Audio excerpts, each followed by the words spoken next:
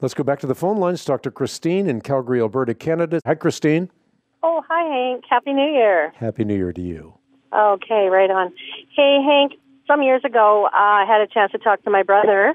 He's walked away from his faith, and we were talking about God and just the afterlife and stuff, and he just said to me, he remarked, he said, "Don't worry." He said, "Chris, you won't remember me anyway." And my first just immediate response was, "Yeah, but you might remember me." And thinking about hell, and I don't want him to go. I'm praying for his soul and his return to Christ.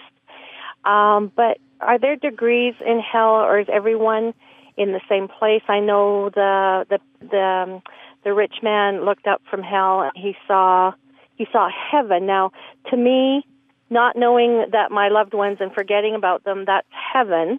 Because if I knew they were in hell, I wouldn't enjoy heaven. But is the opposite true then for those who are on the different degrees in hell? Is that what hell is? Remembering your loved ones, remembering the times that you had a chance to turn to Christ? Could you explain a bit more about that? Yeah. Well, remember, first and foremost, that when we are in the eternal state, we will see things from a completely different vantage point than we do now. Because now we see darkly, dimly, then we will know even as we have been known. When we're in the presence of God, we will see the perfect union of His love and His justice. So we will know that God has done all that He has done with supreme love and with perfect justice. So again, our vantage point will be significantly different. You know, if we were eyewitnesses to a horrendous crime and we were in a courtroom and we saw in the end that the court and the judge, the jury, and all in the courtroom recognized what had really happened as opposed to perhaps the alibi of what might have happened, we would be delighted that justice now could be properly served. And in a small way, that gives us a bit of an inkling of how we would view the justice of God in light of the supremacy of His love from the perspective of eternity. Now, going a bit further to answer your question, yes, it is absolutely true that there are degrees of reward in heaven and degrees of punishment in hell. And we see this when we look through the Bible in its context. "Behold, I come quickly, my reward is with me, and I'll give to everyone according to what he has done."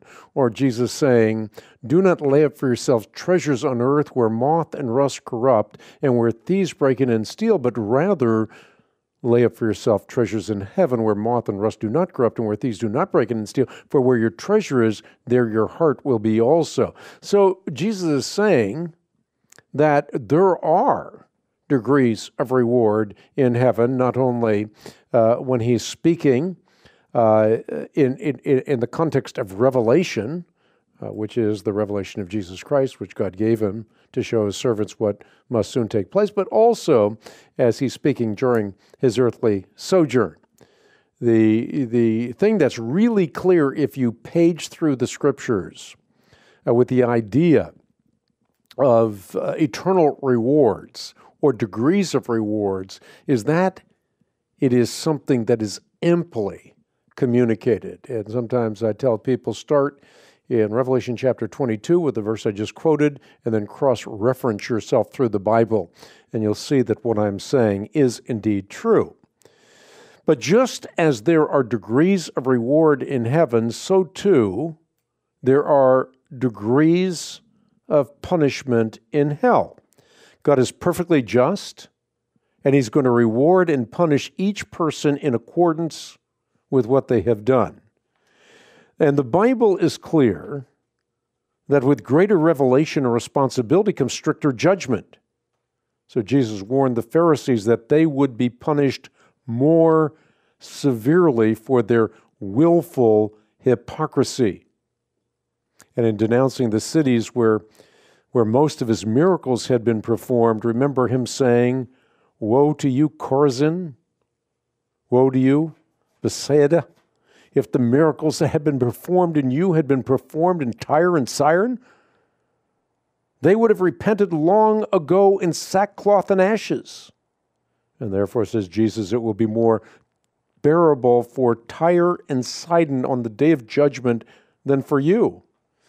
And we should also recall that Jesus used the metaphor of physical torture to warn his hearers that those who knowingly disobey God's commands will experience greater torment in hell than those who disobey in ignorance.